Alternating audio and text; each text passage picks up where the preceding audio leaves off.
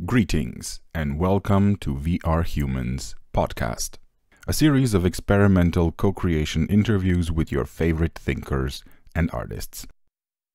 Meet the humans behind your future. Are you ready? And we're live, we're recording. Okay, I was hitting the other thing, like I need to record the video here. Oh, we're in the future. I feel like the pilot of the Millennium Falcon to do push all the buttons and hit the levers. Like Rosie, welcome to the first episode of this weird podcast. I'm so glad to have you as a guest here. Also, thank you so much for setting up your tilt brush as well.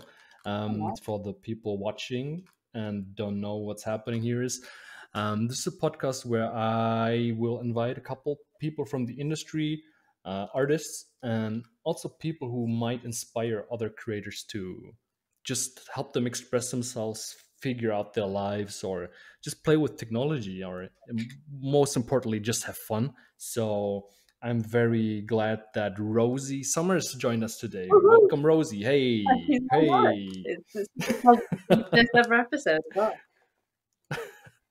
That's amazing, Rosie. You're in the UK and you've been creating amazing tilt brush pieces for how long? How did your journey start? Do you want to tell us a bit about it? Yeah, no, of course. Many years ago, just when VR was first starting out, really. I was seeing a lot of things on YouTube and that about headsets, and it still felt quite distant. And then I saw the Google Cardboard, and that was pivotal because it was a piece of cardboard. You put your phone inside, and that's it. You transported into another world, and that absolutely blew my mind. And as an animator, I've always been looking at new ways of telling stories, like that. So when I was put into this animated world through the screen of my phone, I was just absolutely in awe, and I was thinking about all the possibilities of this medium and how I can now put people inside my narratives, put people inside my worlds. It was just absolutely groundbreaking. And then I saw that video of Glenn Keane, the Disney Disney animator, painting. Oh, that was so good. That one was so good. Yeah, I agree. That video was just such a pivotal moment because the next day I just went out and bought a headset. It changed that video. But it's like, I like that. I like that part because that's how the amazing journey starts. Like, it's like you have this gut feeling. Do you know what I mean? It's like this gut feeling is like you saw this, and then you get more and more confirmation. It's like, this is right. I need to do this. It grows and it grows stronger. It's like almost to the verge of like, you just need to act now because that gut feeling is telling you so strong. It's like, this is my medium now. This is how I can express myself in all the way I want to express myself. Absolutely. And I'd always been looking at new ways of telling stories. I was a fine artist for quite a while, so I was painting portraits, really trying to tell the stories of the emotions of the people that I was painting, how I applied paint and stuff like that. And then I went into animation where I was telling stories through things move and motion.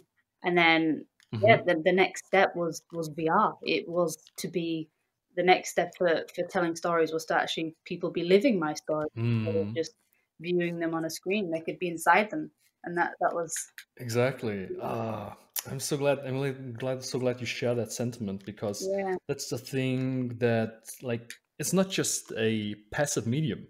Like it's like you just said, it's like you sit in front of a screen and you absorb the information, you absorb the story. It's like it's a completely different medium where you are part of the story or you're part of the art piece or of the video game. And I'm so glad you share that sentiment. The hard part of or not the hard part, that's the most exciting part really.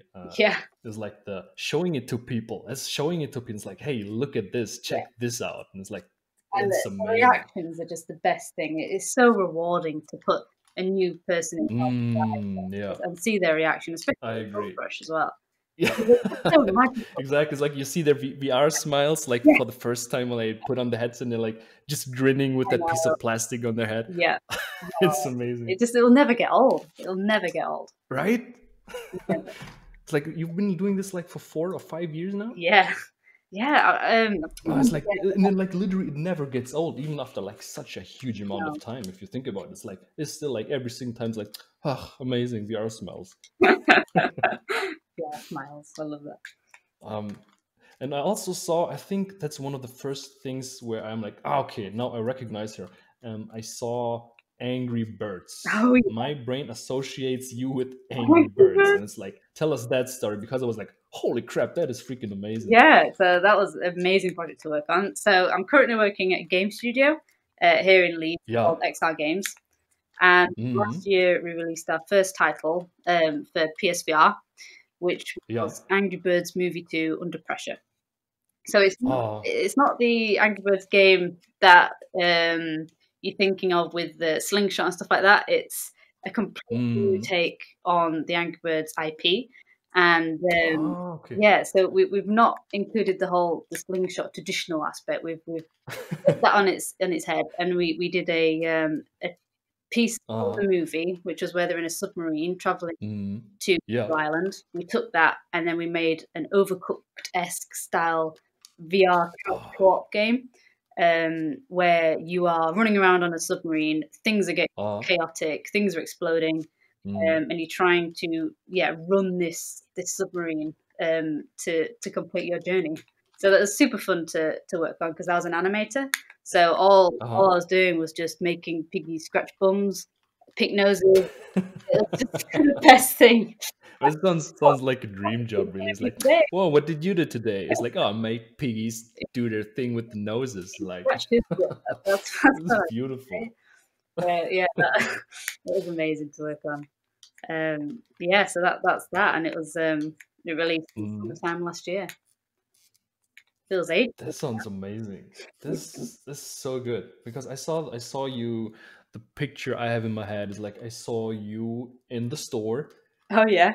And it's like, oh, this is your game. That's the thing. You made this. Hey, you contributed to this. And it's like that's always like such an amazing feeling. Like shipping a product. It's like insane. This is your baby, and it's out there now. It's like you put in so much time in there, and that's amazing. This is an amazing feeling. Such a feeling. Just going in, seeing a game there. It was such a lovely feeling.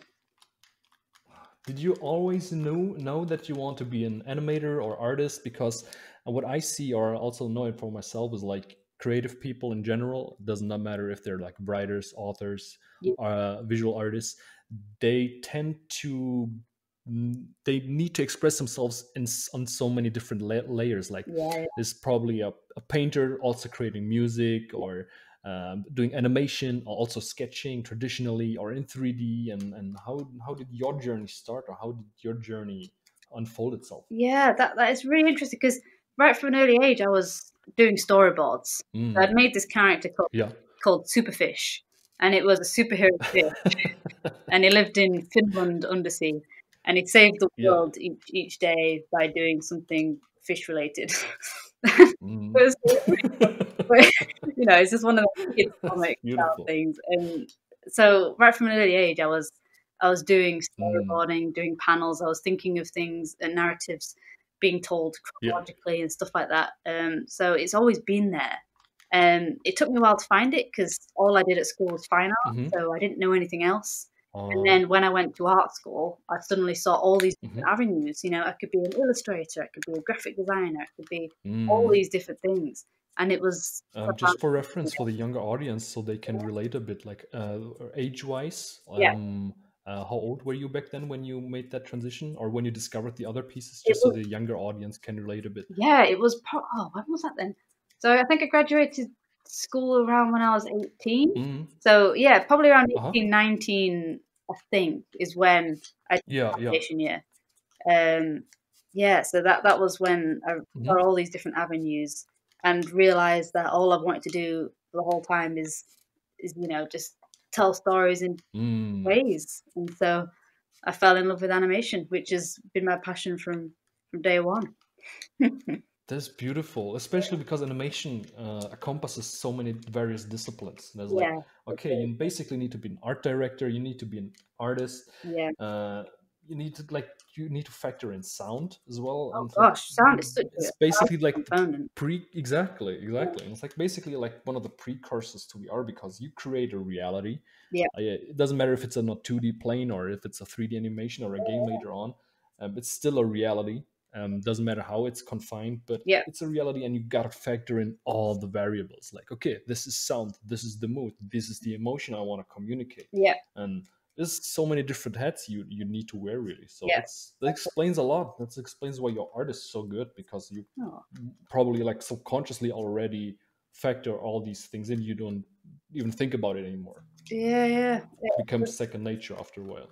yeah. And that's why I love VR art as well. Is that whole world building Mm, aspect. And um, when I paint characters, I'm always thinking about their background mm, and the narratives, and it's all just from being an animator, really. I know yeah. quite a few animators which are all, pondering with VR and testing Uh, potential as well. It's I see it being a big thing in the animation world. I really do.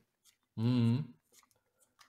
That's amazing to hear. That's like the animation path Yeah, yeah, yeah. led you to VR, basically, because as an animator you're also exposed to new technologies all the time, Oh, yeah. constantly. And one And if you which do, are really yeah. to use as well, like Maya and Oh, stuff, that's the they're thing, yeah. really awful UI programs, and then I come into like Mm. Tilt Brush where everything's so stripped back and easy, and it's just heaven.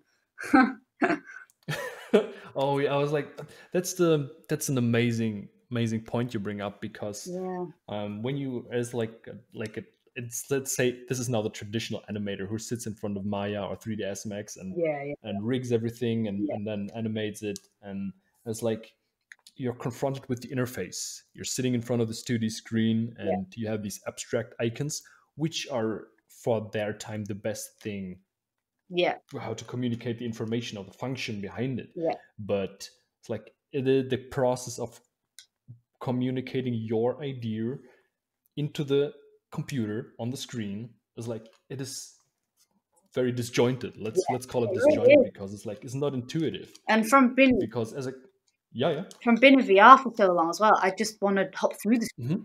it makes it really annoying in my mouth all the time. I just want to like go in there and move my character with my hands instead of my Exactly, like the natural way. yeah, Exactly, it's like yeah, if you're a kid, you play with the puppets. You just grab the puppet and make it do the thing. yeah, absolutely.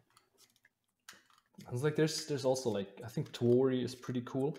Tori right Yeah, now, I they're haven't actually had time to play pushing with so many good updates. it. Really need to play with I mean, neither.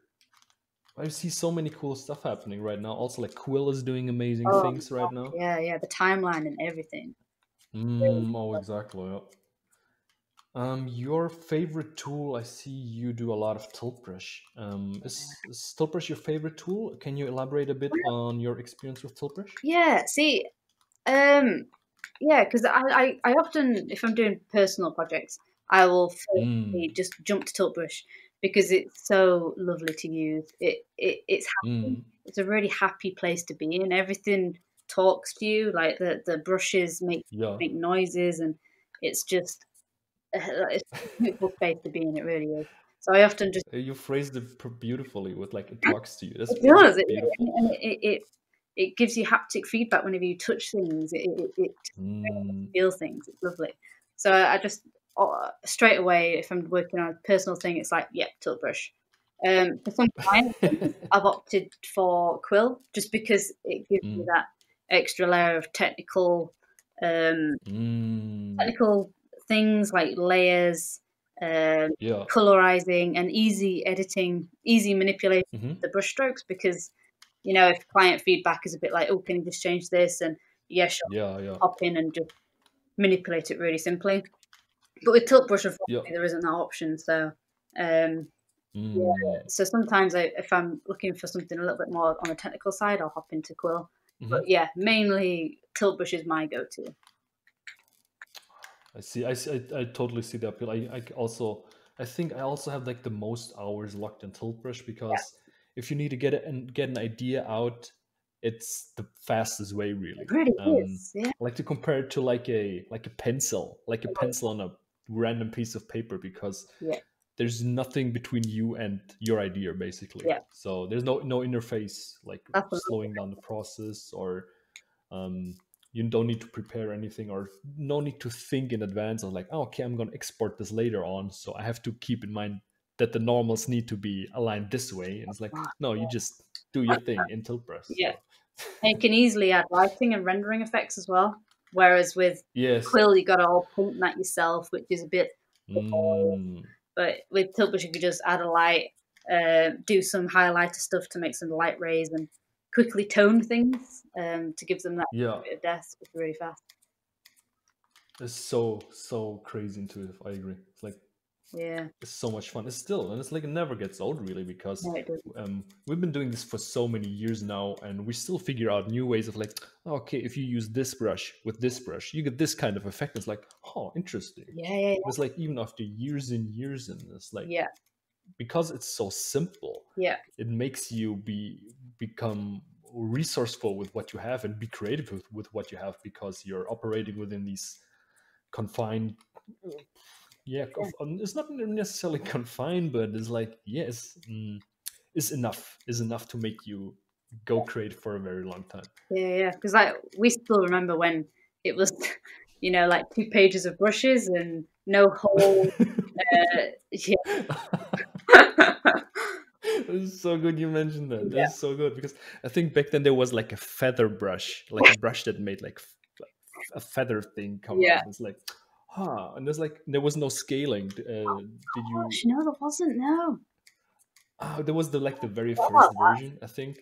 There's like, I bought the HTC Vive. Yes. Immediately on launch, and it's like I tried that, and it's like there was no scaling. So like everything you painted was in 1:1 scale, and it's like, I was and there was I started out by doing like, how do I show these things to people? So I started out doing like video game characters, because they were the bridge to like, this is something you know and like, but check this out in virtual reality. So there's like a bridge for people to check out virtual reality. And it was like these super shitty video game characters. I can't look at them, and I was like, I cringe so hard when I look at them. And I was like, Jesus Christ. That's how I feel on my stuff, man. The really early Inktober I did. Yeah. Just no. Why do you think that is? Why do you think that is? Is this? I haven't deleted. It's such an artist thing. It's like, yeah. People can still go and look at those monstrosities I did 2 years ago. I haven't deleted. It's so cringy, right? I told them, but why is that? Why do we feel that way? It was like, okay, we grow as artists, we grow as humans, we learn a couple of new things, but it's like, but why does it hurt so much to look at? It's like, did I do that? That it looks like shit. If you're an artist, you love your art. You're so protective over it, and then as you develop, all those feelings you had are gone because you just hate what you've done.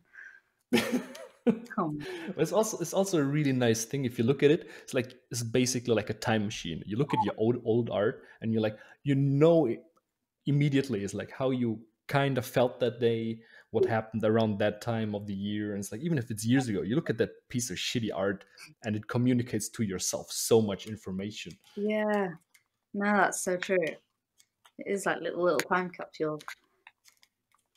Exactly. That's also like one of the reasons why I wanted to talk to people like you, to kind of put down a milestone for every one of us, because we've been doing this for so long, and things move faster and faster. So they do. It's like, we all know these struggles. Like, okay, you had these only 2 pages of brushes, and it's like, if we don't document, it's like, it's only in our heads. And it's like, I hope someone out there can get some weird laughs. It's like, scaling tool is luxury, guys. Remember that. back in our days, we had no scale brushes.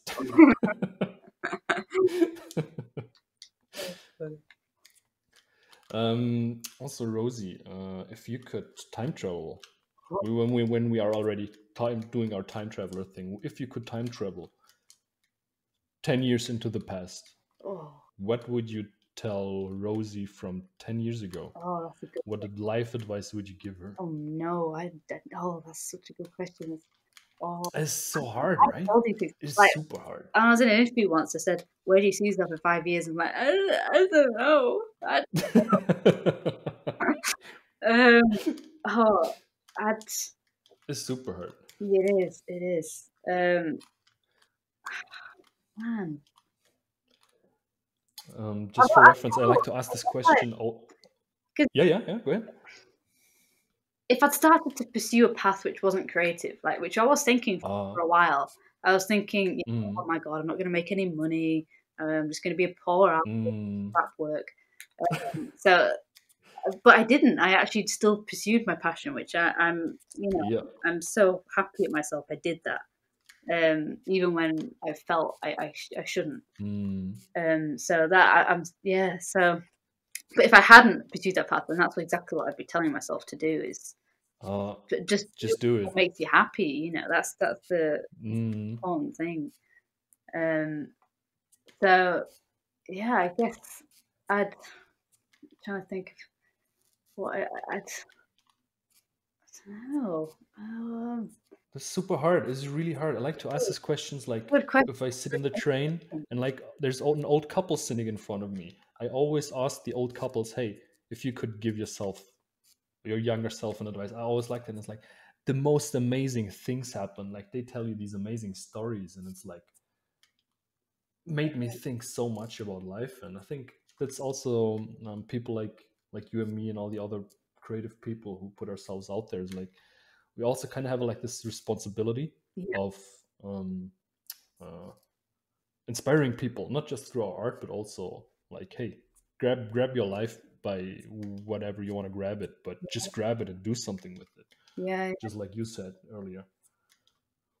Yeah, I get the main thing would be to just any of the doubts that I ever had, just don't just stick with what makes stick what makes with me happy, and stick with your passion, whatever whatever costs, and do what makes you happy, and yeah, and be nice to people, and and just don't be too shitty of a person. I agree with that.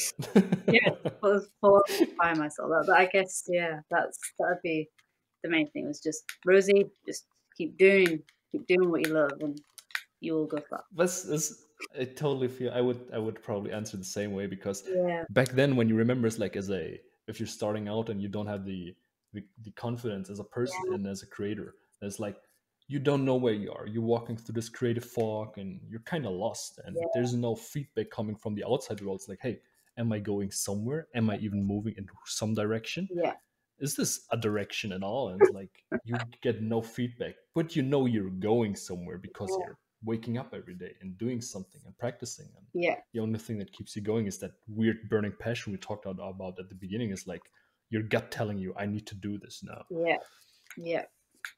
And challenge yourself as well, and push quite a few times. Like back in the day, I was just, I never really challenged myself. I was just just living comfortably. But as I went to uni, I really started to just do things that I wasn't comfortable with, and it really helped me get more confident, because I really was not confident. I'm still not fully confident. Are we? I'm so glad you say that. But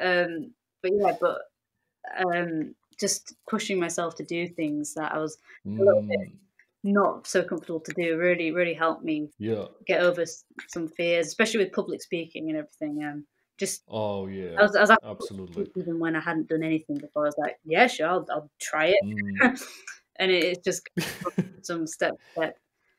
It's that is amazing. That is an amazing advice, also like hidden there, because it's like what you're basically saying is like challenge yourself, leave your comfort zone. Yeah, absolutely. And it is the most scariest part. The things you say, like public speaking, putting yourself out there, even just showing your creations and art out there, just showing up. And because it's a pretty intimate thing, it's like you create something and it's a part of you, and you just show it there on a daily basis, and that is super intimate, and that is a hard thing, like even that alone. But you like you said, it's like public speaking, showing up, and it's like that's how you grow. You put yourself out there, you're leaving the comfort zone, and I agree wholeheartedly with that sentiment, because it's so hard. It is really hard. It is. It took me quite a while to get into the whole social media swing of things as well, and to put my work on social media and stuff. I was a bit like, but I spent 2 minutes on this sketch. It's not worthy, and it's just do it anyway. I'll just yeah, exactly. That's I'm so glad you say that. That's the thing, is like, because the internet allows us to compare ourselves to the entire planet all of a sudden. That never happened in human history. That suddenly is like, okay, this is the social hierarchy. You're somewhere down there when you start out. It's like, it's not very motivating, and it's so hard to like first and foremost, like, put your work out there on a regular basis, and then make yourself vulnerable through that. And it's super hard. Really? So, but I'm glad you did it. I'm glad you were brave enough to do that. So otherwise we would not be doing this weird thing where we were both in virtual reality, painting and talking. Absolutely. It's amazing. Rosie, what are you drawing right now? I'm doing some sort of like meta tree. I'm also making the tree. It's so in sync. It's so weird. Yeah. No, that's really cool. I always draw. Man, it's just so nice to draw trees. They make me so happy. I think it's beautiful. I think you can't go wrong with drawing a trees. No. It's like, it doesn't matter your skill level or who you are. It's like, trees make everyone happy. They So do, yeah.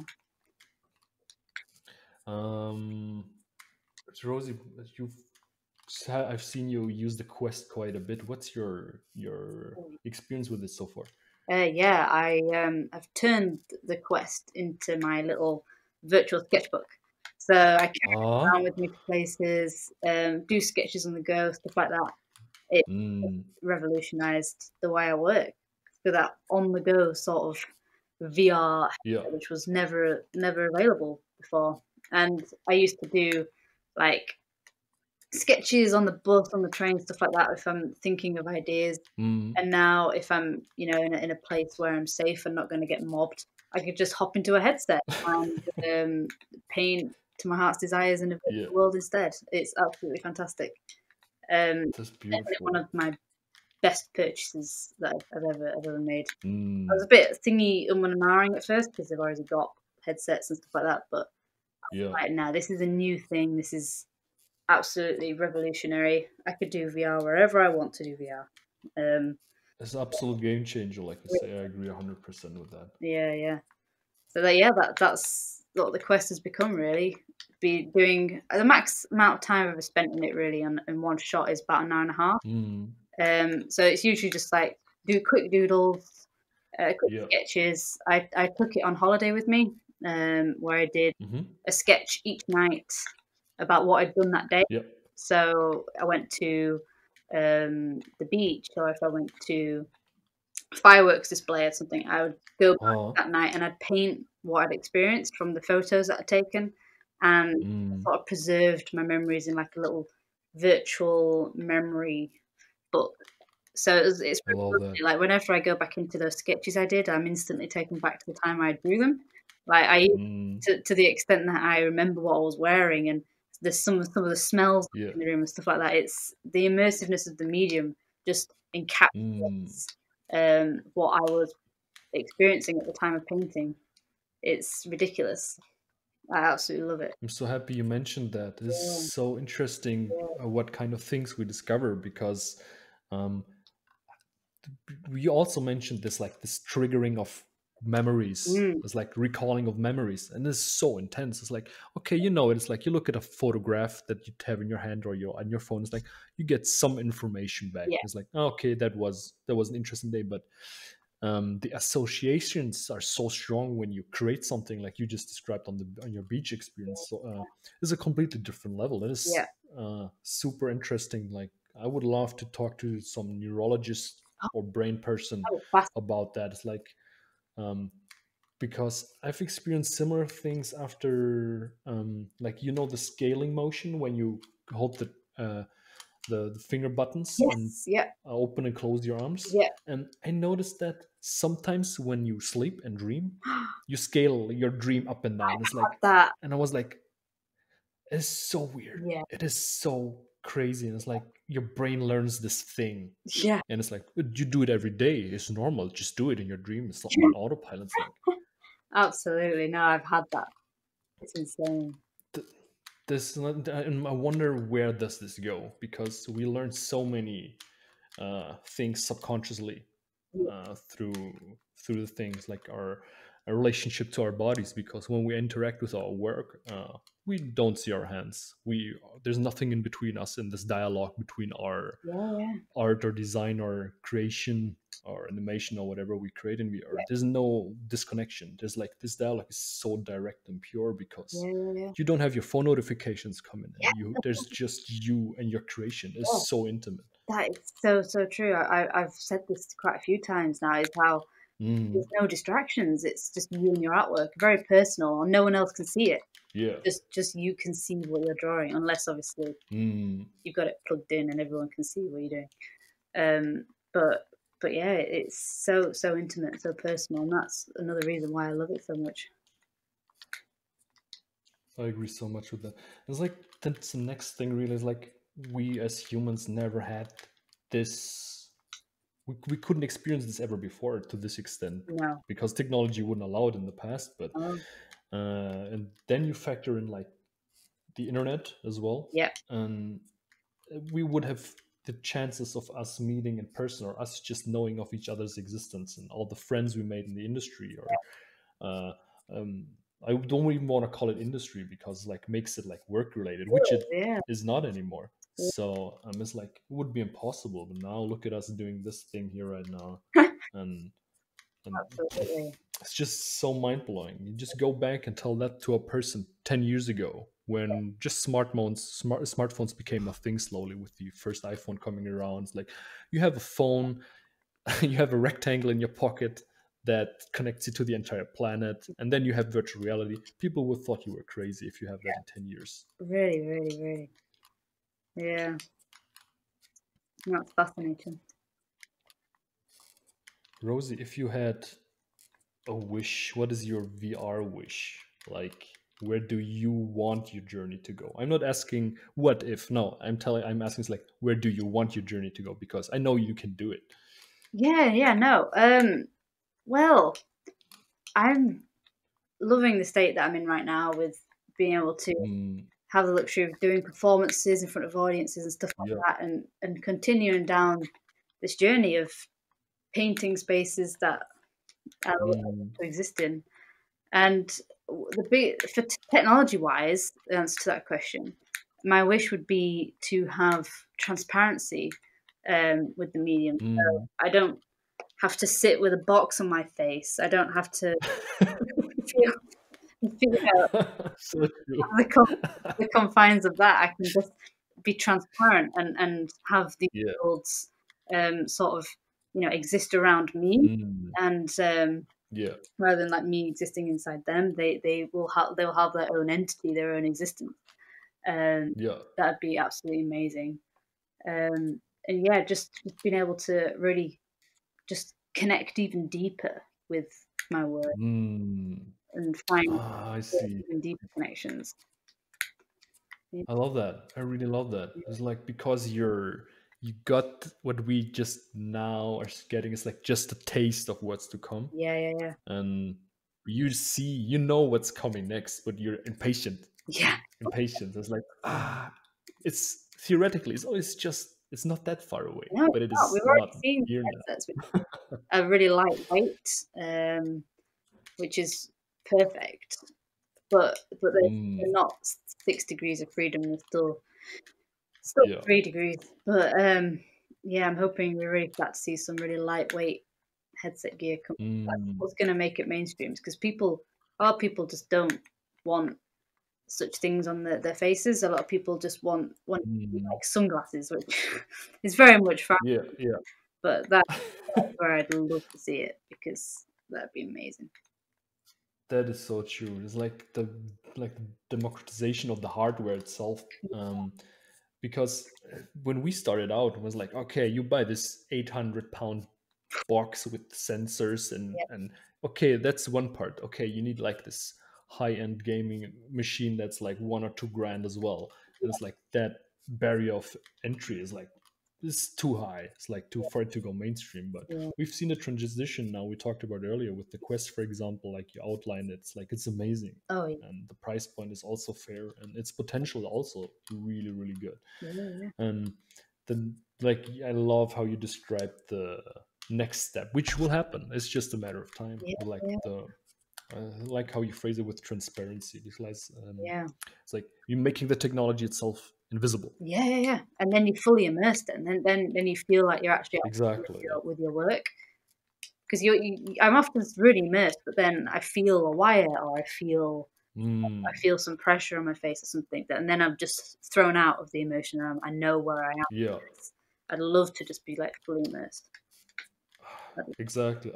It's so good to talk to you about this, because it's like you're confronted when you're in this very intimate process of extracting your imagination into reality. It doesn't exist if it's in your head properly. It's like you put it onto the virtual canvas, and the idea becomes real. When you're confronted with technology, because like, okay, there's a pressure on your head, this is heavy, it's uncomfortable, you're reminded of like, oh, okay, it's not there yet. But it's like, it's frustrating, because it's like, it's too good, and then all of a sudden it's like you're reminded, no, there's technology between you and the thing you're making. Yeah, it's gonna happen. We're gonna get those lightweight headsets. I look so forward to all the cool stuff that's happening. It's like, what I hope will happen is like the seamless transition between VR and AR in the future, where you, like you said, like you have the sunglasses, you just tap on the side of your sunglasses and you switch seamlessly between VR and AR. So meta. I love that. Yeah, but the issue, some of the things is, I wouldn't like it to be that it's like fully AR, because I love the escape of VR, and that's one of the reasons why I prefer a lot of VR stuff to AR, because I don't want to see my bedroom. I want to see this forest or this magical landscape. I don't just want to see my art in my bedroom. I want to be inside it as well. I love the escape. So to combine the two, you can have that escapism. Like, you can have your room transformed into this virtual space that you've made, or something like that. That's the balance. That's such a beautiful idea. I love that. I love that idea. Yeah.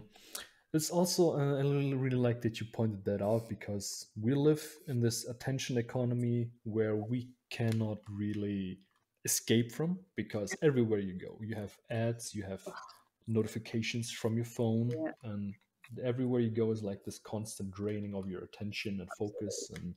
And VR is one of the new places. I hope it stays this way, that you have enough control in the future that you can just have 0 notifications, which you have right now, basically. Still, it's like, imagine there's no ads on the internet. It's like unimaginable nowadays. But I think there was a time, sometime in the past, there was a time when there were no ads on the internet. Hopefully, and that's what VR is right now, because there's no notifications. There's no, hey, you got this many things happening, and like, here's your social. You're constantly reminded, hey, you have social media, or hey, this thing. I was like, no, it's like a creative isolation, let's call it that, where you can't be taken out of involuntarily. I'm afraid of this, really. I really enjoy that. I really enjoy not being notified of anything when I'm here. Same.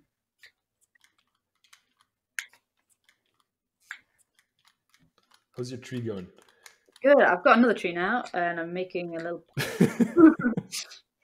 You get a little tree friend. Little happy tree. Happy. Just it's all a little secret. Oh man.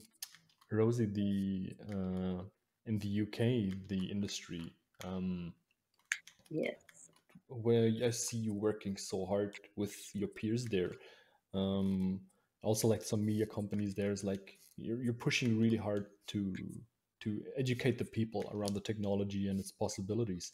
Do you have any favorite experiences so far, like have you worked with kids or certain workshops or talks or? Yeah, I mean, what's really rewarding and lovely to do each year is curate this VR film festival. Well, it's Leeds Young Film What's the Festival. name of it? So it's film festival here in Leeds, and it's aimed at young audiences and families. And each year I curate their VR segment, and it's evolved quite a lot now. So we started off with just tilt brush drop-ins, and then we evolved to tilt brush drop-ins and drop-in for experiences where kids and families can sit down and experience things on the rift and stuff like that.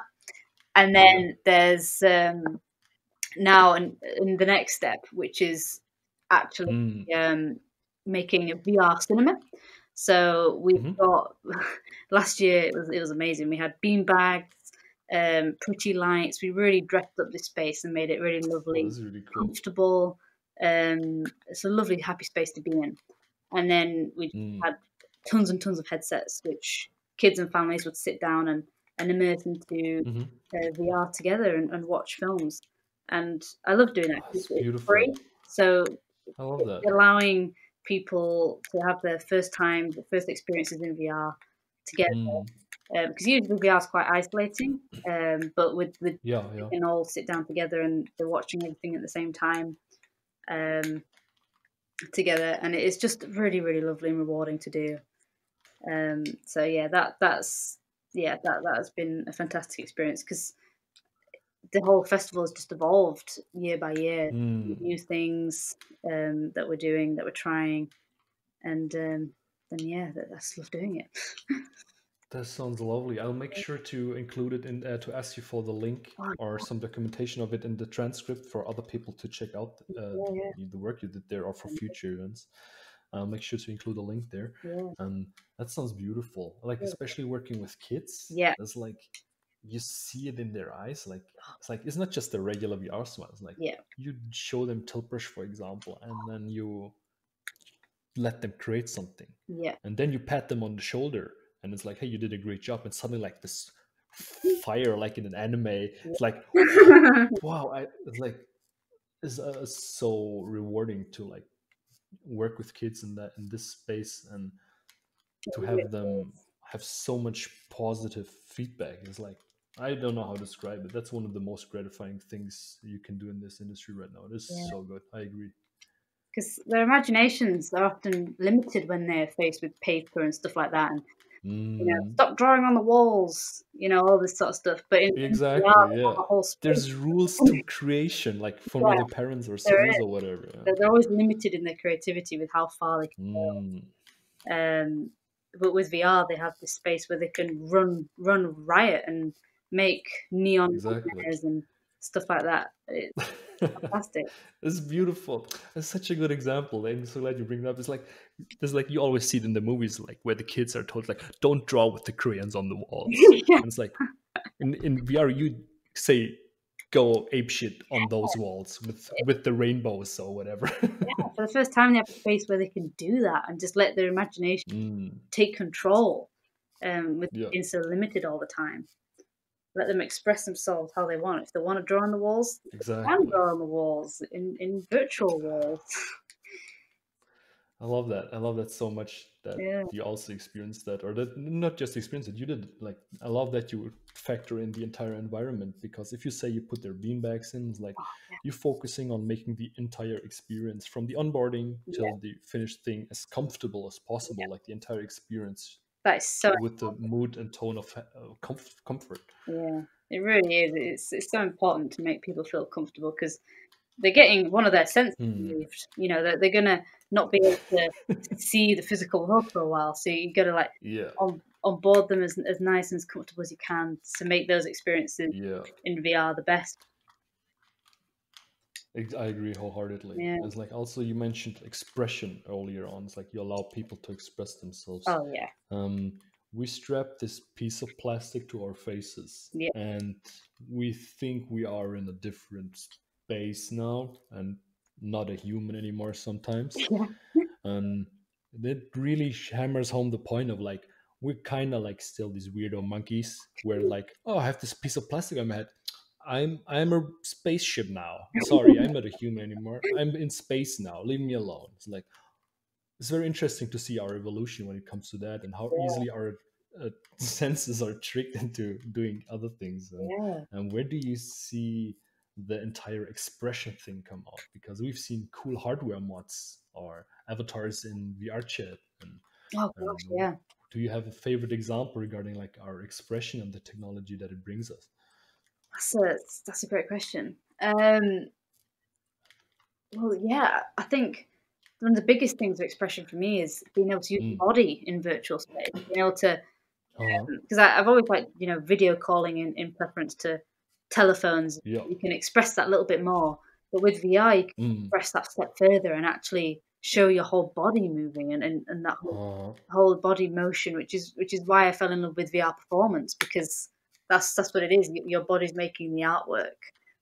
Each movement you make it determines how the paint stroke looks, which is absolutely amazing. So that's the form of expression I love.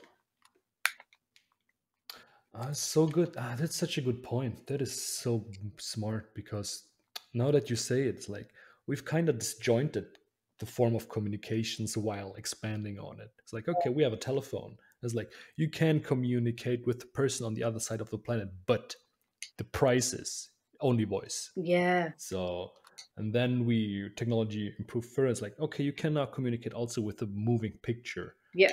But it's like, it's just 2D flat. It's like we're kind of unfolding the form of communications again. Oh, that's so interesting. Yeah. Huh. This is awesome, Rosie. I think this is my thing is going somewhere. What I painted. Same. I think this conversation was so helpful for all the people who will listen to this, and also kind of a like I mentioned in the beginning, is like an artifact for us, where we kind of leave a piece of us for future generations to see, or just documenting a piece of our journey. And I'm very grateful you're open for being the first one to do this. No, I'm very grateful. Thank you so much, Rosie. It really does. Honestly, thank you.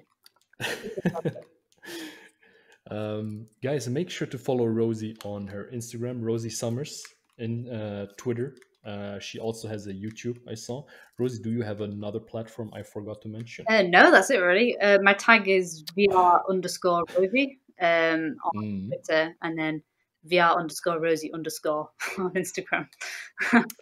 I also have the underscore on Twitter. I totally feel it's like, dang it. But I make sure it's like you guys can check it out. I'll put it in the transcript. I'll link up her festivals, her artwork, and her social media. I highly encourage you guys, if you haven't already, but like, do it. Just follow her.